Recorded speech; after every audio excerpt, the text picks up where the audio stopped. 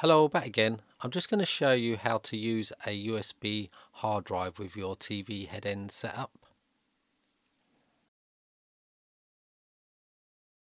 Right, we're going to use a bit of software called PuTTY to SSH into the Raspberry Pi. I'll just start that up. You want to enter in the IP address of your Raspberry Pi or the host name. I've already got a login saved, so I'm just going to load it. And then I'm just going to change one setting so the text is larger. Then I'm going to click open. Let me just move it and I'll just resize the window and open up my text document with my settings.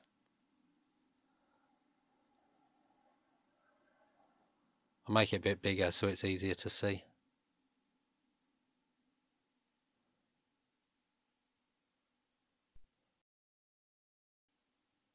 Right, we're going to log into the Raspberry Pi. So it's Pi, then your password. And that's done. Thing we're going to do now is find the UUID of your hard drive, which is the identifier. So copy this bit of text. Right click, copy. Then just right click to paste it in.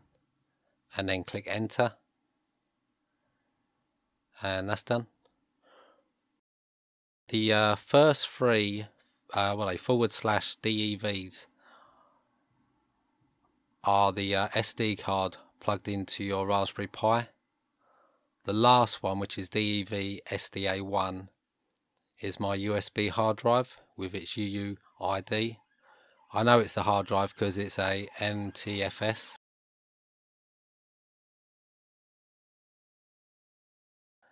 And then after UUID, you can see its identifier. So we want to copy this. So I'm just going to highlight it, which will copy it to clipboard. Then I'm going to go to my text document. And I'm just going to replace all these zeros. Just right click and paste. So now we've got the UUID number pasted in.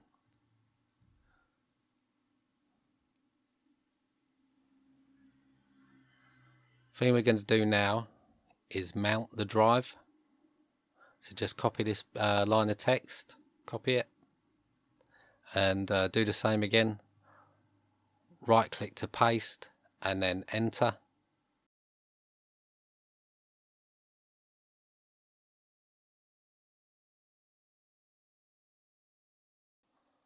I'm just going to use the arrow keys on my keyboard to move down.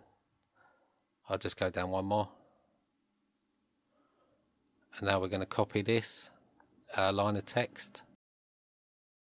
So you've got your UUID and then the mount point, which is TV.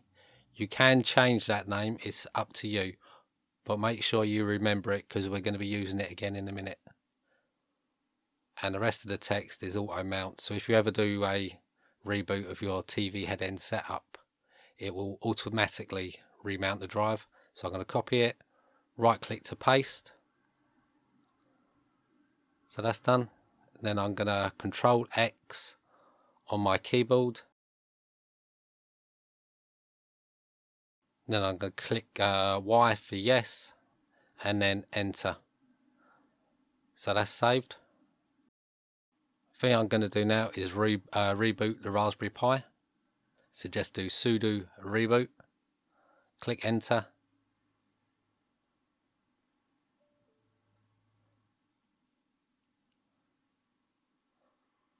Click OK. And we can close down PuTTY. So that's all done. I'll just minimize my text document. Thing we're going to do now is log into a Raspberry Pi via your browser.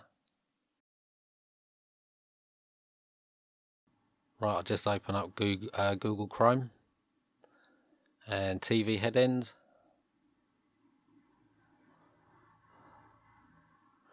Right, I'm going to go into configuration.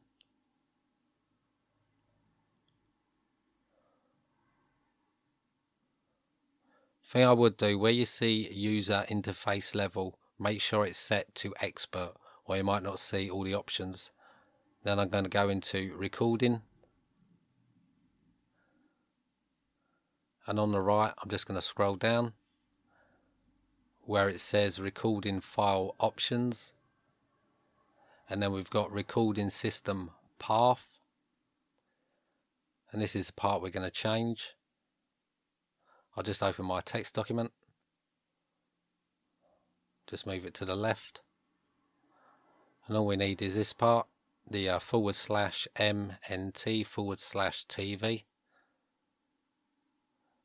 Just going to right click and copy and paste it in.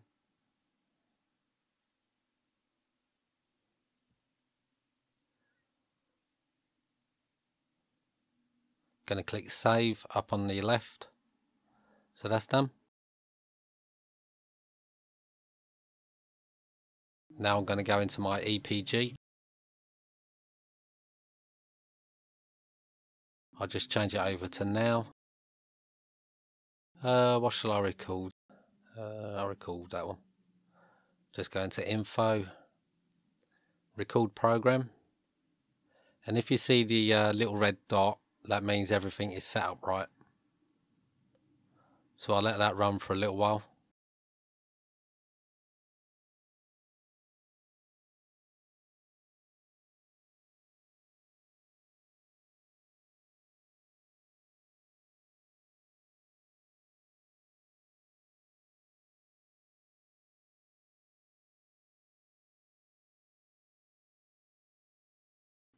Right, I'll just stop the recording. I'll just click stop, and then yes.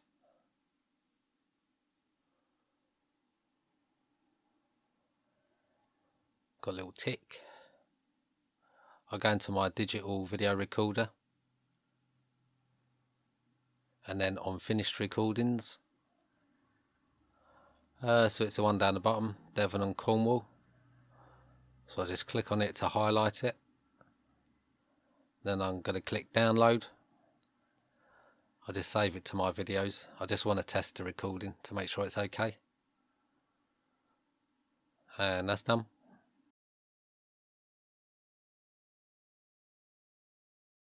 Just go into my videos and click on the recording.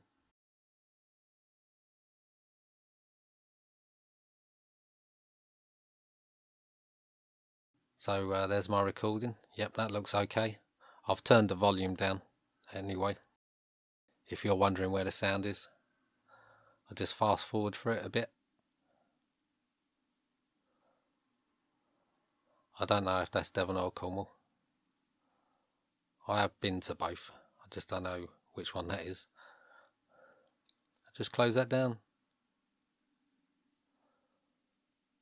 So that's how you set up a USB hard drive to use with TVheadend.